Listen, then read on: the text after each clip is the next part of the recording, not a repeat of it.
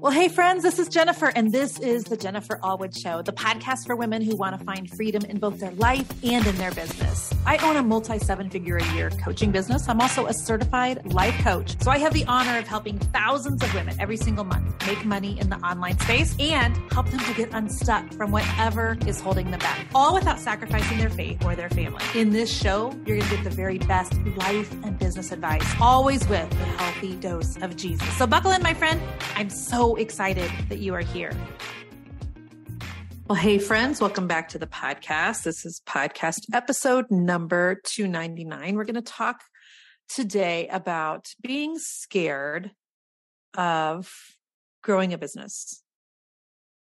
And related to that, the idea of not being able to keep up.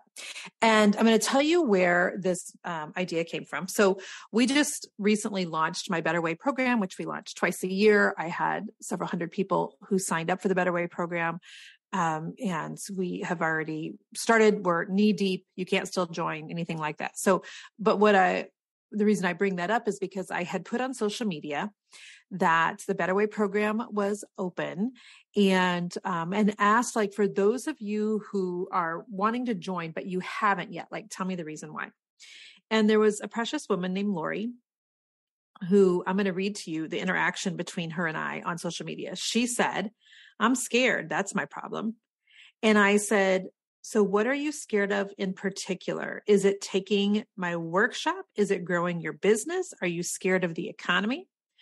And Lori said, "I'm scared of growing my business and not being able to keep up." To which I said, "Lori, why do you think that growth equals not being able to keep up?" And she commented back, "I'm not sure, Jennifer. I just need to jump in and do it. I think I'm just really afraid of succeeding." I want to chat about this. I want to chat to those of you who are nervous about growth because you think that if you grow, you won't be able to sustain it. That's what I want to talk about on the podcast today. So I have some thoughts on why sometimes people attach success and growth to not being able to keep up. And hopefully I can explain it in a way that makes sense because it's such an obvious thing to me. So right now you're looking at your business through the lens of what your business currently looks like. So you're imagining down the road your business being bigger, all these clients, all this money coming in with your current knowledge, with your current team size, with your current processes and systems or lack thereof. You're looking at the growth, but you're sifting it through where your business currently is, forgetting that when growth comes, then also opportunities for help, to hire, to put new things in place come, right? So of course, right now, you can't imagine if you grow, let's say your business does what mine did 4 years ago. We went from a $500,000 a year company to a $2 million company in a matter of days. Okay, that was a huge leap. It was a huge leap. And growing pains like that, by the way, they can be very uncomfortable because it became super obvious to me in, just a few weeks time, oh smokes. Okay. We just added 1,100 new people into my monthly coaching group. We need help. I need help. Things have just elevated to a level that I can no longer do it with the team that I have, which was just myself, a VA, and my assistant. But what do I have now that I didn't before? I had cash. I had resources.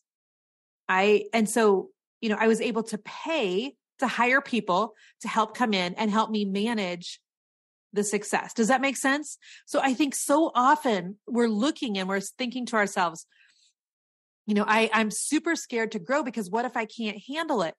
But you're forgetting that when you grow, there should be a lot more opportunity for you financially to bring in the people and the processes and the resources that you need to handle the growth. You're not going to grow and stay the size that you are, like emotionally and in terms of just the way that you think and the way that you handle business. Does that make sense? And so it really is, it's like comparing apples to oranges. I'm afraid if I'm successful, I won't be able to keep up. Well, when you're successful, you have people around you that help you to stay caught up. You take a lot of the things off of your plate that you are currently doing. When you bring money in, then you're able to put so many things and people into place that make business for you easier. In fact, I'll go one step further. When you are successful and your business grows, and by the way, business growth should equal money in the bank growth, okay? When you're able to do that, so you grow and you've got extra money, you're able to then hire people. Full-time, part-time, contractors, employees, whatever. I mean, I could do a whole podcast just on that. You're able to hire people to help, right? Those people, sorry about that. Those people should be able to take everything off of your plate that either A, you don't want to do, B, you're no good at doing, C, steals your peace, D, you no longer want to do. So I think that we forget that part of it. We're like imagining success, but with our current tools and our current team. And it's not even the same. When your business grows and your revenue grows and your income grows, you can bring in the people and the resources that you need in order to do things in a better way, in a different way.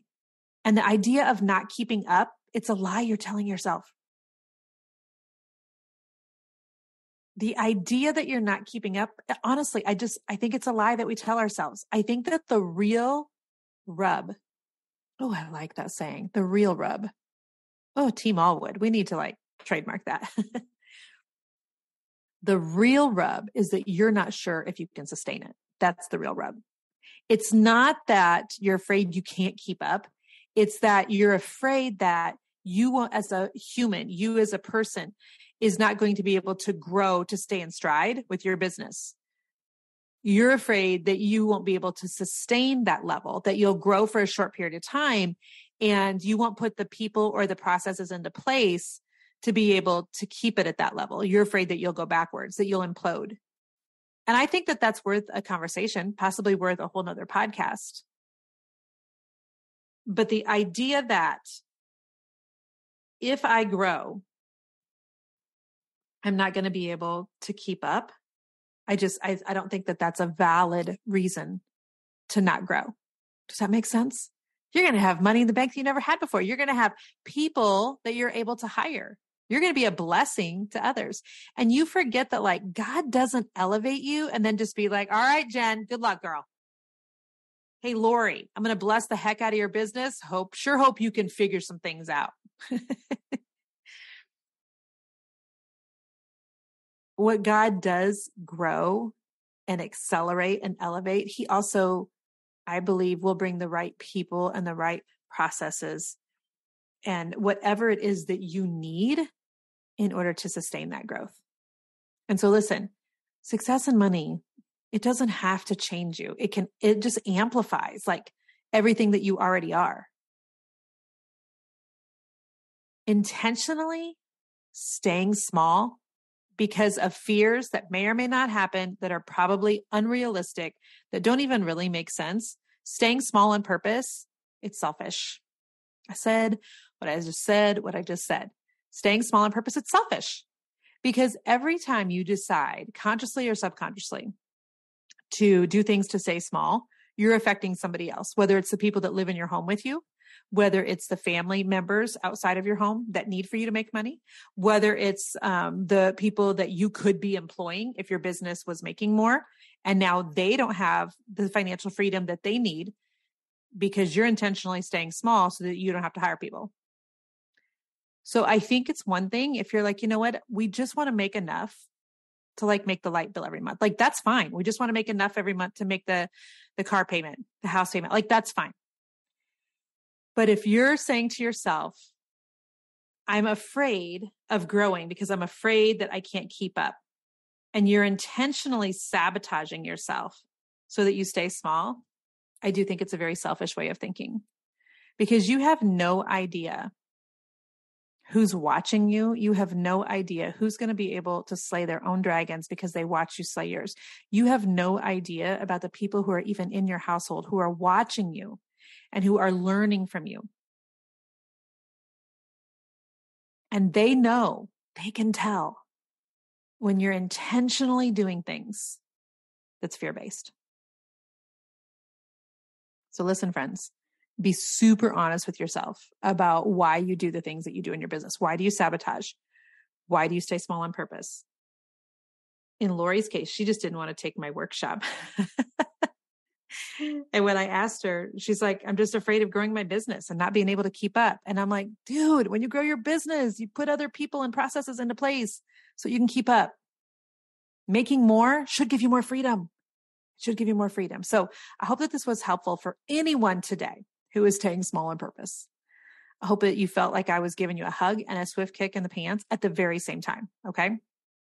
Also, if you are in business, hopefully you have looked at the calendar and you know that we are in the most lucrative quarter of the year. Black Friday is just right around the corner. Will it actually be a day? Will it be a week? Or will they turn the entire month of November into just Black Friday month? Who knows? But I did make a free strategy guide for anyone who needs some help with their planning for Black Friday, whether you plan on just doing some things in your business for a day, for the week, for the entire month, whatever it is. If you need some strategy and some plans, you can go to jenniferallwood.com/Black Friday and you can download that absolutely for free. And if this was a podcast that touched you somewhere deep, would you just do me a favor? Would you take a screenshot of it? Would you share it on Instagram? That's one of the best things that you can do to be a blessing to us so that other people are able to find the podcast and we're able to get new listeners. And that way we don't run any ads to try to get the podcast out in front of people. We are nearing 5 million downloads, friends. And so you could help us with that just by sharing this on social. So much love to you. We'll see you guys next week. Bye-bye. Friend, thank you so much for listening to the podcast again this week. I'm so honored that you come back for every episode and that you share the Jennifer Allwood Show with your friends and family. Every time I see you guys post about it on Instagram or Facebook or something, it just makes me do a little happy. So thank you. Make sure that you subscribe to the podcast if you never want to miss an episode. So you can go to Apple Podcasts or Stitcher or Spotify or any of the other podcasting places and subscribe each week so that every week you get the new episode when it releases. So just know that I love bringing you relevant content. I love bringing you great guests.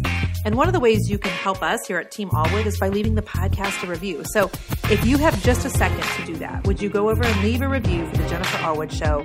Thank you again. You're amazing. I'm honored to be here. Until next week. Bye-bye.